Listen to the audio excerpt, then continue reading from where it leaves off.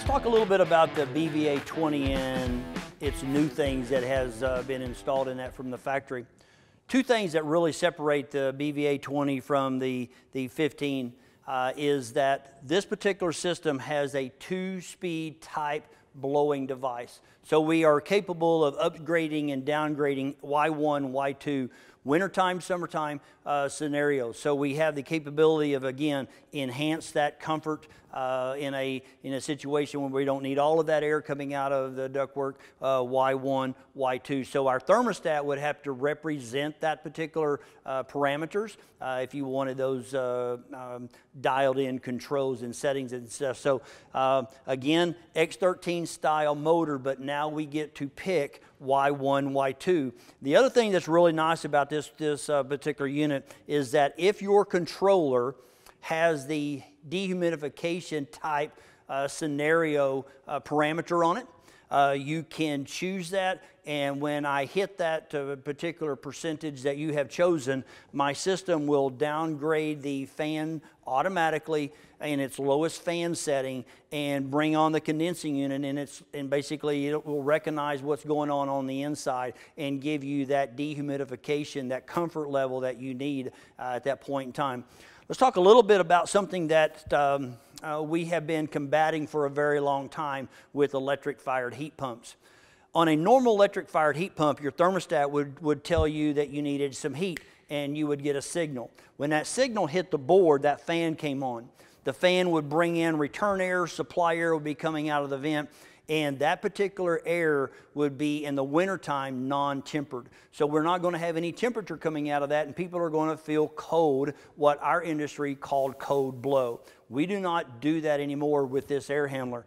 This particular wire is tied to the board, tied to a sensor, and so what we're looking at here is when my heat pump comes on through the controller, my fan motor does not come on until it recognizes a coil temperature, basically about 95 degrees.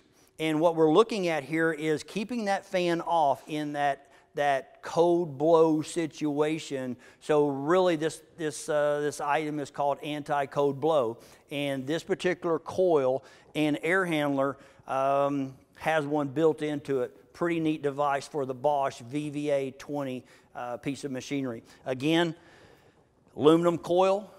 If I'm going to clean this coil in a maintenance type situation, you will notice that when you pull the cover off of it, it's got a bluish tint. That's a hydrophilic material. People ask me, say, well, Fred, what does that mean?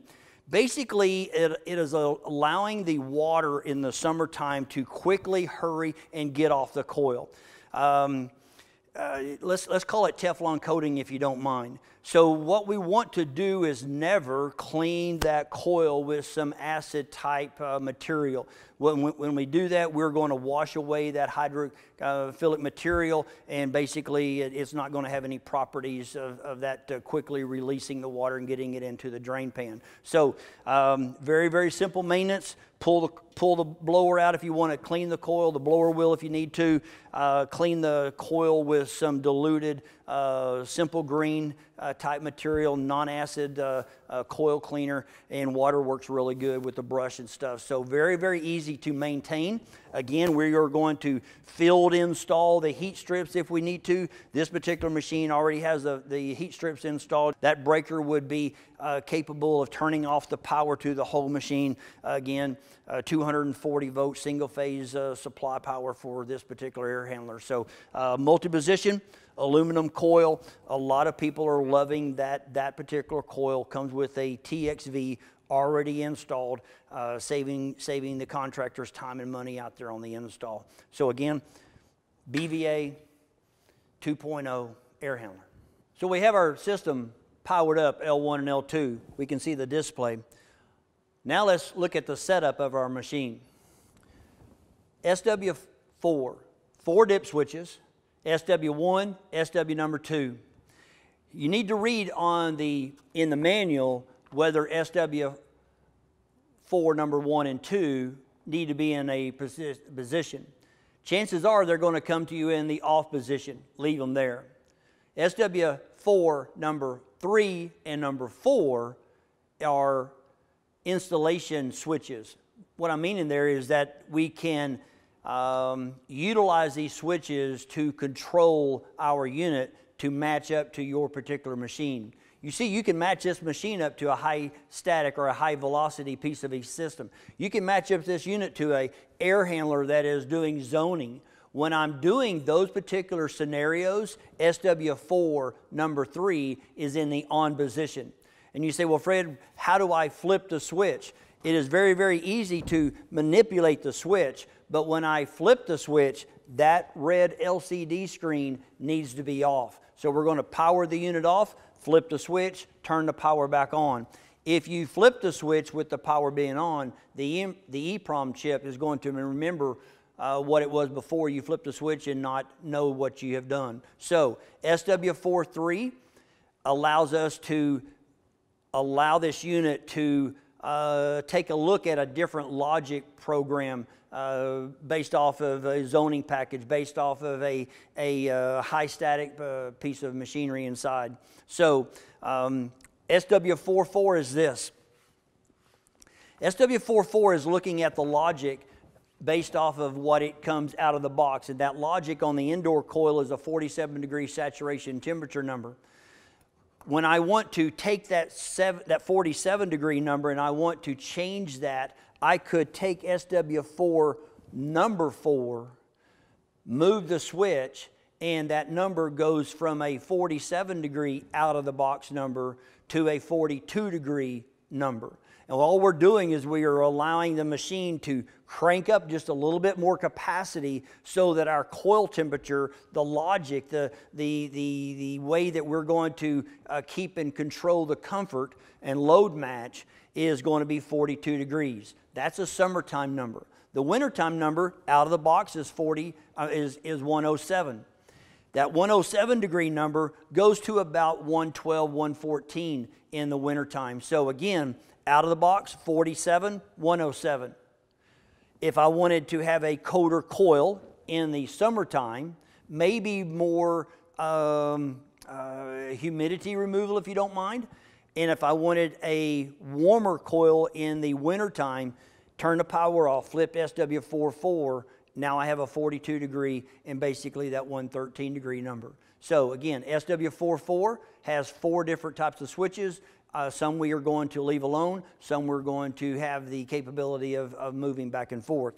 Now let's talk about SW5. SW5 has 2 switches on it, and it allows us to dial in our defrost wintertime scenario. If I wanted it to defrost basically in a time period of 10% less, I would SW5 number 1. If I wanted to leave that defrost mechanism in for 1 more minute, SW5 number 2. So SW5 is only conducive in the wintertime in some locations, SW5. There's the J2 switch.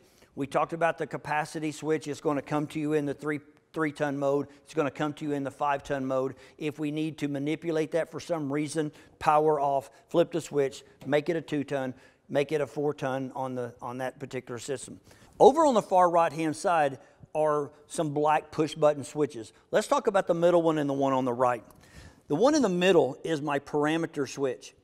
It is the one that I can push, and it manipulates my unit into all of those parameters and what we're doing, what's going on in the inside coil, how many volts are we doing, what's the last fault code, how many speeds, what speed is my fan motor in. Again, that is the parameter button.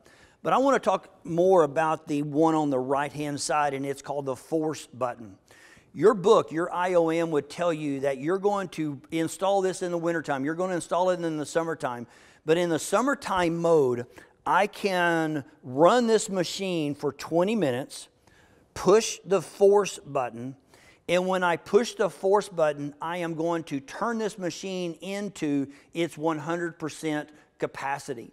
When I do that, it is going to run for 2 hours by itself. If I get done with all of my parameters and what I'm doing with the checking the subcooling and the superheat and getting my refrigerant dialed in, I can either satisfy the thermostat and it goes back to normal operation, or I can push the force button again and it goes back into normal operation. So that's the force button, and you can force it into 100% mode, summertime or wintertime.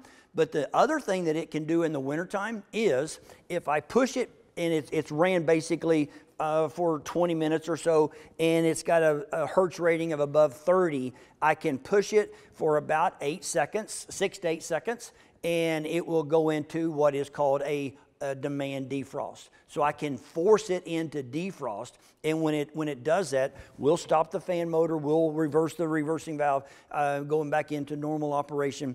Air conditioning mode, if you don't mind, de-ice everything, but I can manually put it into a defrost situation. So again, very, very simple to understand what the board is doing, L1, L2 ground, that kind of scenario. So those are my setup points for the board. Very, very simple. Just take the book, go through the parameter buttons, looking at that. And one more thing that I would like to show you is that if you had a chart